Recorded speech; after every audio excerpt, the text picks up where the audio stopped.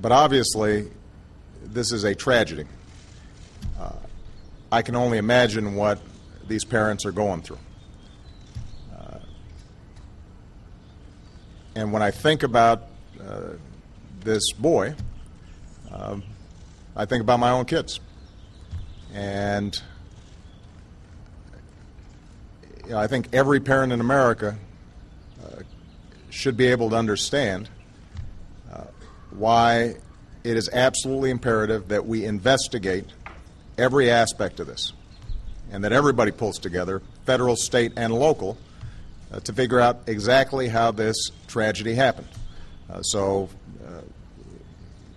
I'm glad that not only is the Justice Department looking into it, I understand now that the governor of the state of Florida has formed a task force to investigate what's taking place.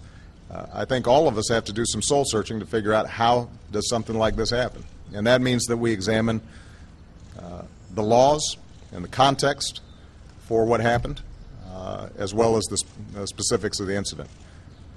But my main message is to the parents of Trayvon Martin.